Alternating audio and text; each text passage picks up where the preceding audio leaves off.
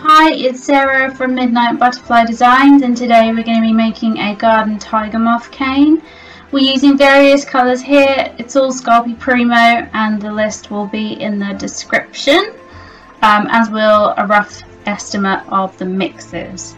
We're going to be using standard tools here, so my acrylic roller, Xacto knife, tissue blade, and also my little knitting needle tool. Can be useful for just getting those tiny little areas really sharp, and also creating curves when we need to. I'd also recommend you use a pasta machine, only because otherwise skinner blends take forever. So first we're going to make a skinner blend out of the dark and the pale brown. This is just to add interest in the upper wing. If you look on the upper wing, it is basically cream and brown. What we want to do is just create a little bit more interest in the brown. So to make the skinner blend, we're going to cut both the dark brown and the lighter brown into rectangles, cut those in half diagonally, stack the same colour on top of the same colour, and then push the two together. When we run this through the pasta machine a few times, you'll see that it will turn into a gradient. That's what we want from a skinner blend, is a nice neat gradient from one colour to the next. So before you put it through the pasta machine, make sure the two colours are really squished together, and make sure you're always folding it the same way. Now with this one you could either fold it top to bottom or side to side, but make sure that you're folding it the same way every single time you fold that piece of clay, and you will get a nice gradient. This is sort of the midpoint of the skinner blend. I would still fold it the same way to get a nice neat gradient. As you can see here, this would be the finished gradient that you're looking for. To make the stack, we're going to make a tape. So you want to fold your big sheet in half to make a long length like this. Run it through the pasta machine on the next setting, the next thinner setting, to create a tape like this. Because we're going to be using long bits of clay, do cut it in half and then run it through the thinnest setting that you dare. I tend to leave it on a 4 on my pasta machine. Then we're going to fold the tape. So we're going to fold it a bit like a concertina, old style kind of fan shape, and we're going to do this from the dark side to the lighter side. Remember to stack the two pieces in the appropriate fashion, i.e. from the darker side to the lighter side, if that's the way you're doing it and you're following how I'm doing it.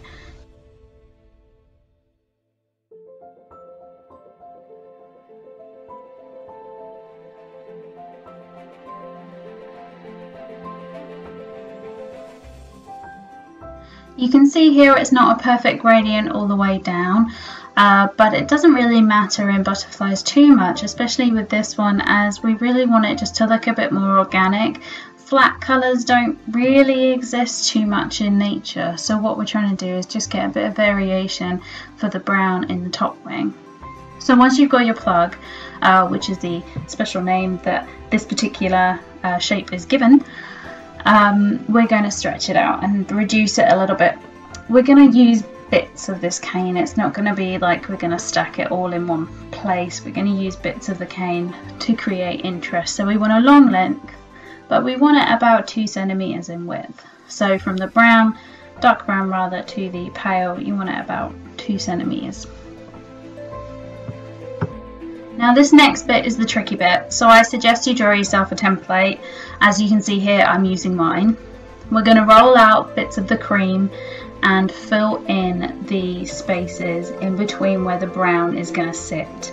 This will take you a lot of time. Believe it or not, this was actually most of the video originally that I had to cut out, obviously. Otherwise you would have seen 30 minutes of me just putting this together in ultra fast mode. So what you want to do is you want to build it really slowly and do it from one side. So I tend to build wings from the inner side of the wing, from the point where the body meets the wing. So I started with a lump of cream, and then I've just added, using the sausage technique, various bits of cream. When I've been adding the brown in, I've just been slicing a little bit of the cane off and shaping it where I need to make sure it's a similar shape and pattern as my template, and then filling any gaps with more cream clay. The way to get a curve with the brown is to make curves with your needle tool or whatever small round tool you have. Fill that gap then with cream, and it will give the illusion that the brown is curving when actually you've just mashed a bit of white clay into the brown there.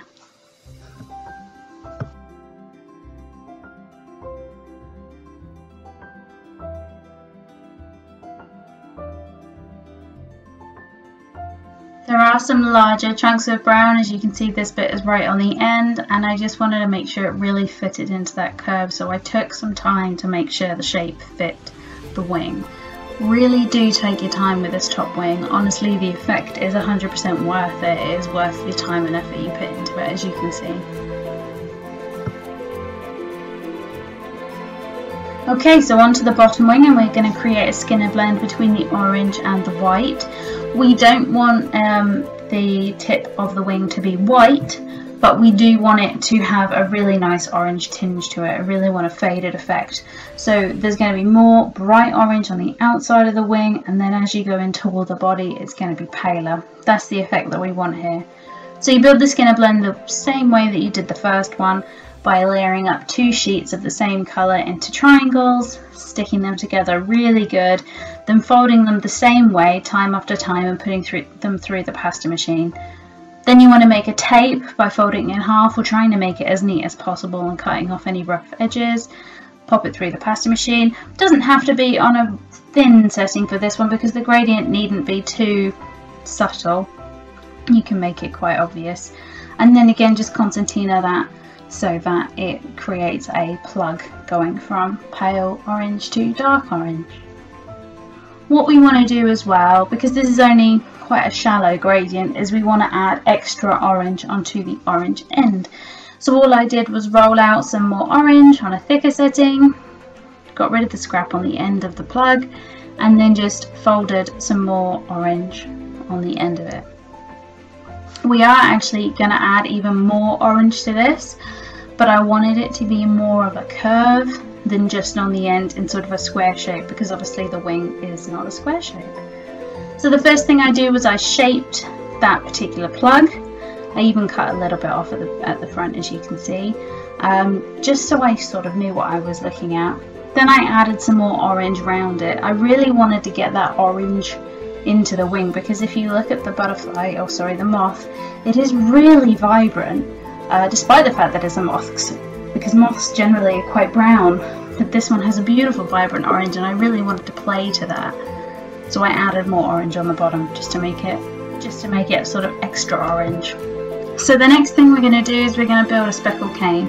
So this grey glittery clay I rolled out into a relatively thick sausage and then covered in the navy clay. It's to imitate the sort of iridescence in the eyes on this particular moth, and I think it works really, really well.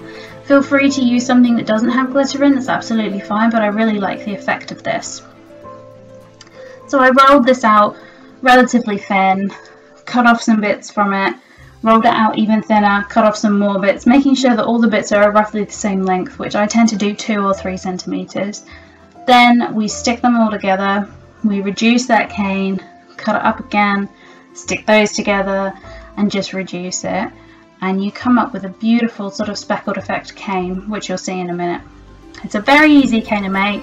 I tend to use this, what I've termed speckle canes, in a lot of the butterflies, because it gives it a sort of a texture, a really subtle texture that is really good in these butterflies, and is quite a regular occurrence in a lot of the butterflies that I've done in the past. Not that I've done too many for this particular challenge, but there will be more.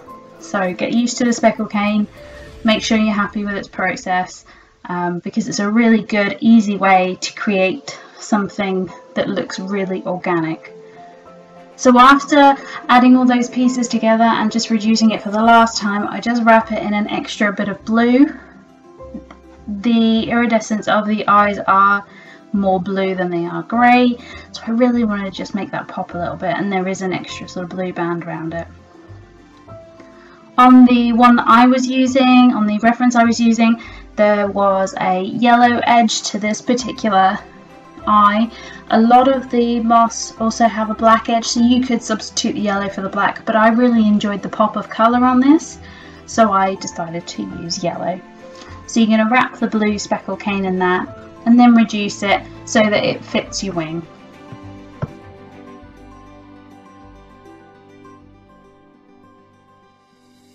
So what I find quite useful to do is draw on the wing from my reference picture where various items are going to be. You'll have seen this on previous videos where I will have drawn veins on top of the wing. You just need some sort of blunt ball tool or baking tool, whatever's easiest for you. The easiest way I've found to insert things into the wing is to literally just cut a slice off, cut the area out of where I'm going to put the new thing, smooth it down and then add the new thing. The thing with just making a hole rather than reducing the amount of clay in your cane is that your cane will just get really big. Now I tend to keep my top wing and my bottom wing roughly the right size for each other, because otherwise I find once I've finished the canes that I've got too much of one and too much of the other. I can end up with a lot of bottom wings that way, so I tend to debulk the cane by just cutting a section out before I add anything in there.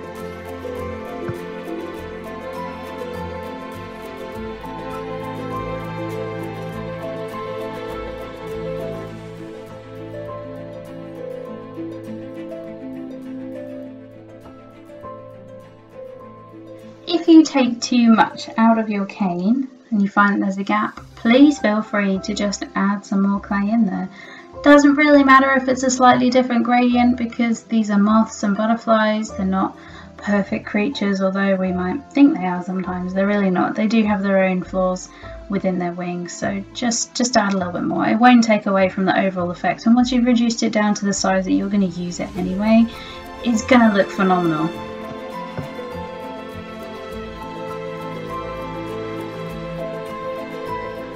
So I'm going to go ahead and speed this up. There were 6 eyes for me to basically put into this wing, and I didn't think you really wanted to watch all of them on slow-mo. So this is the speeded up version, and I hope you can sort of see what I'm trying to do here by changing the shape of the cane and the size of the cane. The variation that you put in is quite important. You don't want uniform 6 eyes. That wouldn't look so great on the bottom wing, but if you create a difference, even though they're the same colours, it really does give a great effect.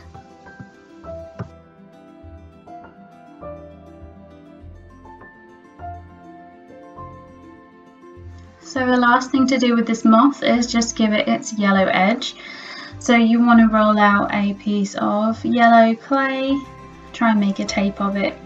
If you can't, then just cut a straight edge so that you can then wrap it around your cane.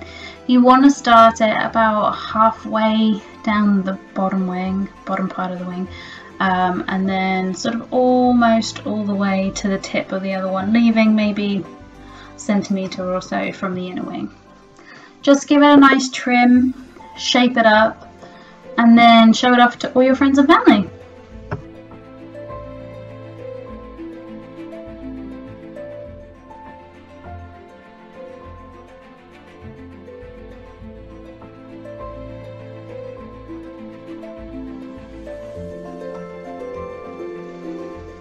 And so there you go, there's your garden tiger moth cane. Thank you so much for watching, I really appreciate it. If you'd like to get involved with more butterfly projects, check out my Facebook page, Midnight Butterfly Designs. Until then, happy claying!